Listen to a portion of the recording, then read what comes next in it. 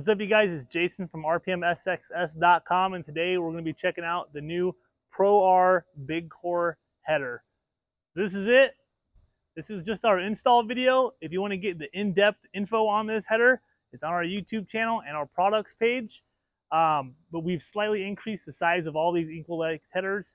We've drastically reduced the 2-to-1 collector, and we've enlarged the manifold ports. It's all Tig Welded 304 stainless. You got an extra O2 bung. It fits it's a factory replacement, meaning it starts and ends in the factory location, so you can run a stock muffler or any muffler that uses the stock header location. We are going to be using the optional new gaskets. You can select these on checkout, and this is a pretty quick, easy, straightforward install, like a 14 mil socket, 22 millimeter wrench, 6 mil Allens for all of these, and 10 mils for your factory heat shield. We reuse the factory heat shield, and yeah, it's pretty straightforward, pretty easy. So we include new hardware, and you get some Loctite with it for your hardware.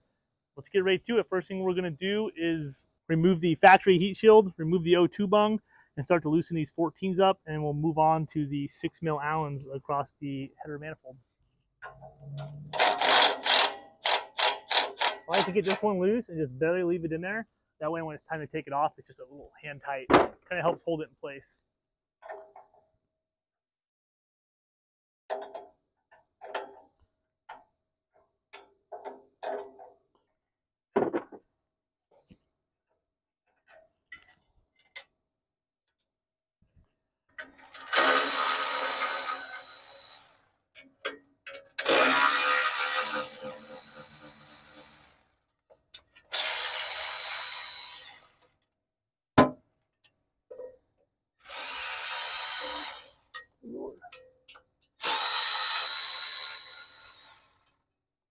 All right, for the manifold, I like to make it quick. I kind of have a variety of different 6 mils. We've got a 6 mil wobbler ball end, a stubby, and a regular old school style 6 mil Allen. And you could do it with just basic hand tools, but we're gonna try to make it quick with this stuff. The ball end wobbler definitely helps. I like to get them loose and then go back to the ball end to take them out of there.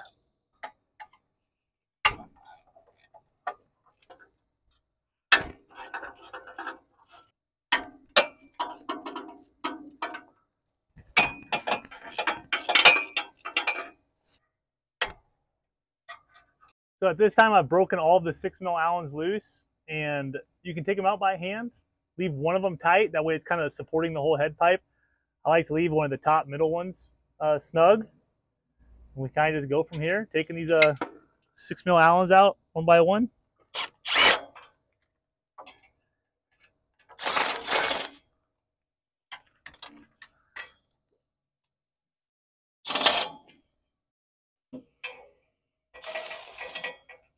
At this point, the only thing holding the exhaust on is going to be this 14 mil and really just the gasket itself.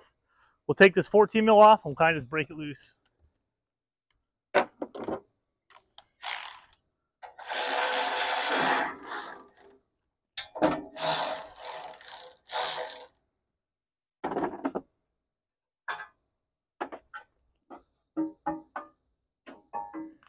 This is why it's so important to replace the gasket, is that the material just comes off. All right, guys, so a rundown on these gaskets is that they're kind of not a reusable gasket. I know everyone wants to try it and risk it. It's not worth the like $40 that we charge for gaskets, and this is why. You can see right here, this one, it's never gonna come off of here clean. Like, even if you had a razor blade, like, they come off in pieces. So like, don't even waste your time. You're gonna need a gasket when you do this head pipe. This machine has less than 100 miles on it. The exhaust donut, this one's actually been replaced with ours already. It doesn't matter if it's ours or the OEM one. They're going to stay stuck to the head pipe. Only way to get it off is a flathead. It's going to kind of just disintegrate, just like this one did. This is an OEM one. So yeah, replace both your gaskets. It's definitely well worth it. It's worth the head, like not worrying about the headache. When your head pipe shows up, you have everything apart and starts to do this, you're going to be like, man, I just wish I would have ordered gaskets. So this time, I'm going to jump up. I'm going to put Loctite on all of the bolts and get it started on that, in that sense. And then we will start mocking this head pipe up to the block and muffler. I'm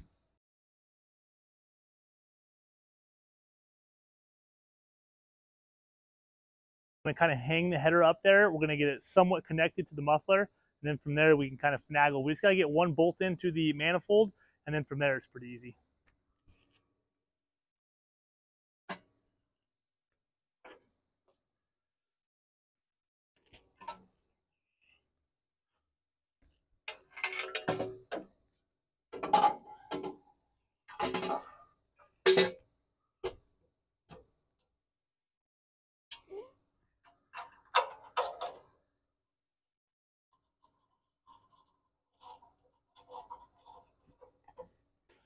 All right, real quick, something I like to do is get a razor blade, a fresh one, scrape any excess gasket material off the motor, and get ready for the new manifold gasket to go on.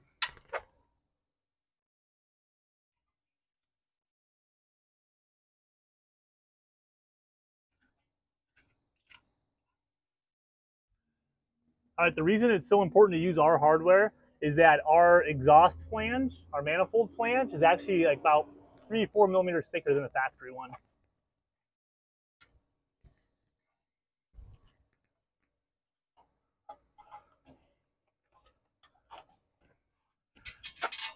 Once you've got like 1 or 2 bolts started, like I said, make sure you leave the muffler area loose, and then you can kind of shake all this hardware in. Just get it, shake it in as you need it.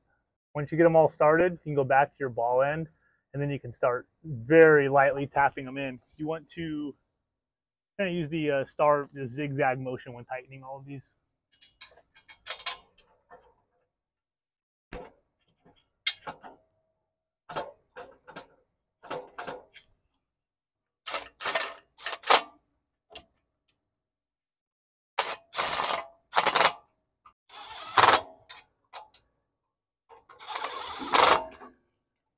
All right, so we're going to zigzag across these bolts, tightening them up. We do have a grade 8 hardware that's included. So we'll go through, snug these up, torque them down, and then from there we'll move on to the heat shield install. All right, we got the 6 mil Allens all tightened and torqued on the manifold. We're going to move on to the 14 mil spring-loaded bolts on the muffler, and we'll come and hit these O2 sensors.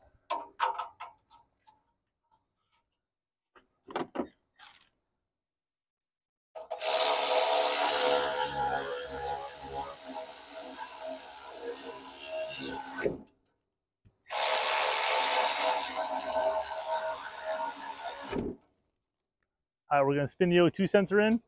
Since it's kind of sitting like this, I didn't unplug. I like to kind of rewind it before I spin it in. And then we have to make sure that you tighten your unused O2 bung, assuming you're not using it. I already put Loctite on these heat shield bolts, so it's time to move up to those. The longer bolts are going to go here in the back.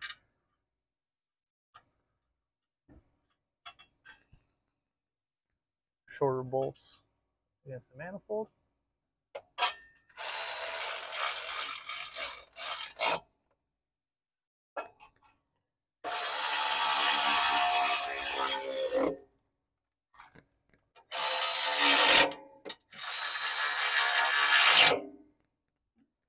All right, guys, that completes the installation of the RPM big core head pipe. We're going to wipe down and get all of our residual hand grease and everything off of this head pipe, let it fire up. You're going to get some normal smoking at startup. This is all stainless steel, so it'll blue in color with time. You want to make sure you get everything nice and clean, and then you're ready to rip. If you're looking for a muffler, we've got a full line of chambered, pass-through, baffled mufflers. We've got quiet cores for all of our mufflers. So we got a pretty good muffler selection for these as well. You can see this head pipe hugs the frame a lot tighter. Gives you a lot more clearance in between here. And looks a million times better. That's it. If you want to pick one of these up, you can pick it up at any of our dealers or rpmsxs.com.